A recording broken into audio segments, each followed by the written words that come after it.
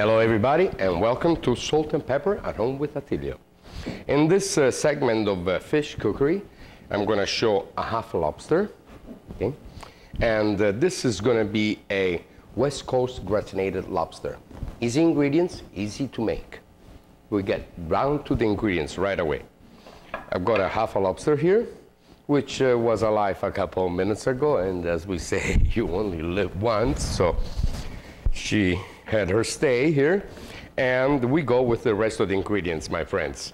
We have some chestnuts, which are dry chestnuts.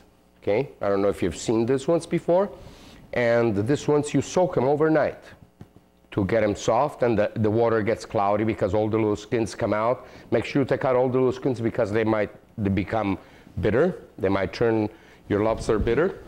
And then there is some peanuts, not roasted, okay? I crushed them also. You know what peanuts look like.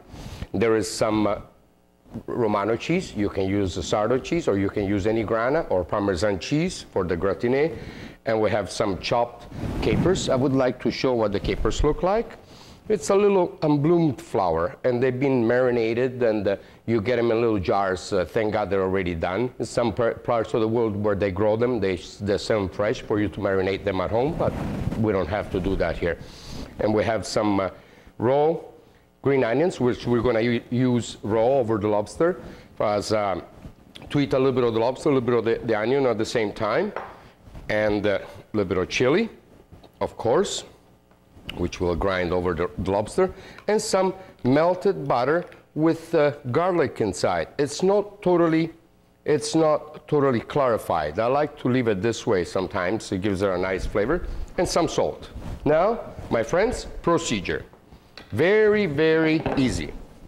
Very easy. Here. Put everything in here.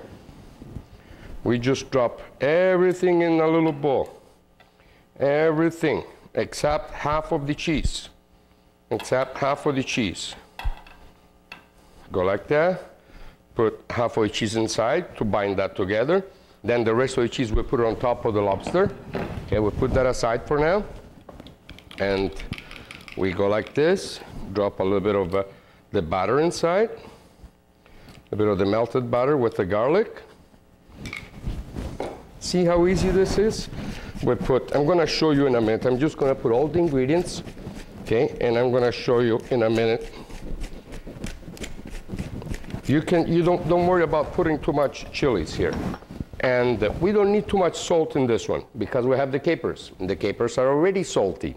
Okay, we have to remember little things like that when we do combinations. Okay, just a little bit of salt. There you go, my friends, and no pepper in this one.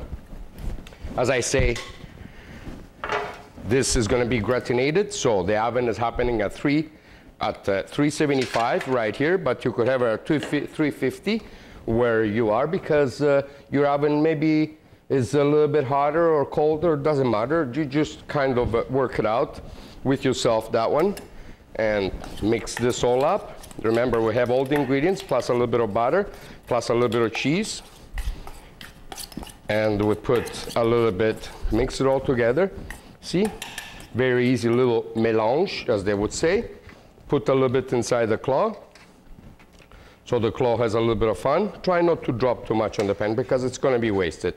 It's going to be burnt. Because with the oven at 375, put it like that.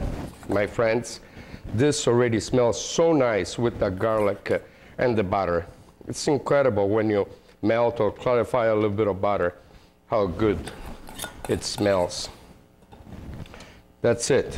All over. Use your hands. Don't be afraid. Don't be shy. Okay? Nice. Beautiful. If this lobster could only talk. Not anymore. And guess what we do now? We put it in the oven. We wait for about 10 to 12 minutes, and then we say, voila, and I'll meet you back at the serving table. Bye-bye. Right away. I'll be back. Be back.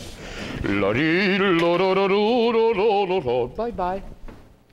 Nice. Nice kid. That's a boy lobster. Be right back as soon as it's done. And we're halfway through the cooking here. We're just going to put this baby here. It's nothing important that I'm gonna do, but it's very important. We have still a little bit of butter left. Put it on top. This is gonna make the lobster meat so nice and soft. And the rest of the cheese that we have to do the gratiné. A little bit of the cheese is gonna burn in the pan. It's okay. We'll get someone to wash it later. A little bit inside here. And we get rid of the one that's stuck on top. My friends, put this back. We have 6 minutes left for cooking time. The cheese is gonna get nice and golden. And then we'll serve it. Anytime now. And here is Monsieur le Lobster.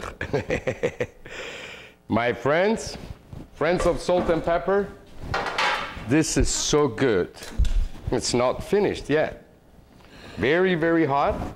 We put a little bit of melted butter over it. You see, it sinks right in. Oh boy, oh boy, oh boy, oh boy. If my mom could only see me now. Don't forget the claw. Don't forget the claw, because there is stuffing in there too. We put a little more here. We can use all this butter because, I mean, a little bit will fall on the plate, so what? Okay, we have a few onions, so we can just put them here. Okay, just like that. Put them here. The onions, as I've been saying, you eat them raw with a chunk of lobster. And my friends, this is a delicacy. And as they would say anywhere, signore e signori, buon appetito with salt and pepper at home with Attilio. Enjoy.